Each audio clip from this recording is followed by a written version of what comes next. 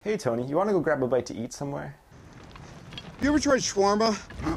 There's a shawarma joint about 2 blocks from here. I don't know what it is, but I want to try it.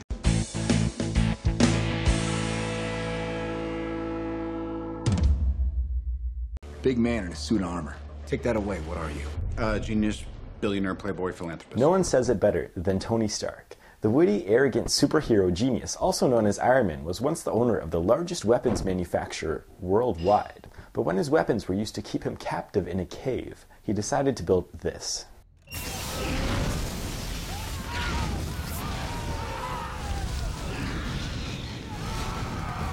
This makeshift suit was the beginning of what would end up being the most technologically advanced piece of machinery ever created. After realizing how ridiculously awesome this suit of armor was, he decided to make the classic Iron Man suit that we all know and love. This suit can reach up to speeds of Mach 8 and is pimped out with almost any weapon that you can imagine. In this suit, there's missiles, lasers, repulsors, an EMP device, a few machine guns, and apparently a stereo system. Agent Romanoff, you miss me?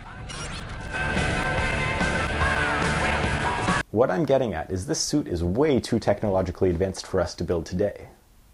Or is it?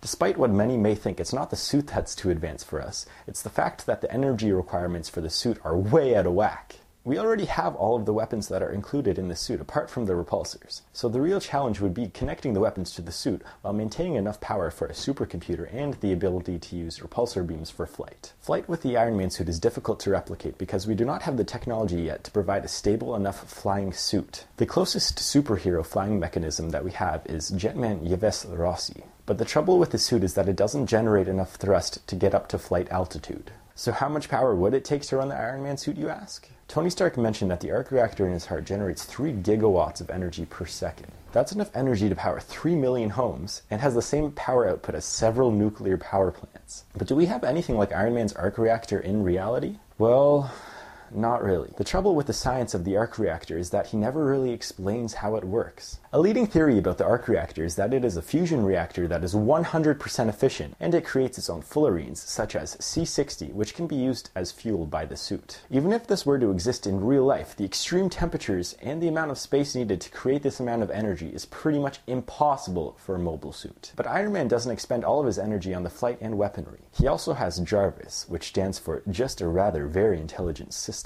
And while Jarvis is a very advanced version of artificial intelligence, in reality, the artificial intelligence that we interact with is like this.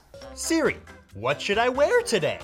I would suggest really tight purple jeans, as they are stylish and make your ass look good. It's true. Jarvis is arguably Tony Stark's best friend, and it aids him in all of his research, gives him advice during battle, and can control everything that Tony has ever made. And he does this all with a touch of humor.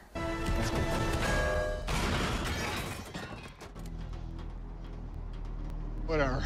In reality, there are thousands of electronics that have the capability of talking to you and controlling electronics in your home, but none of them have yet to develop the self-awareness that Jarvis has. It is projected that self-aware interfaces like Jarvis could be on the market as early as 2023. Anyways, thank you for watching The Element, and how about that shawarma?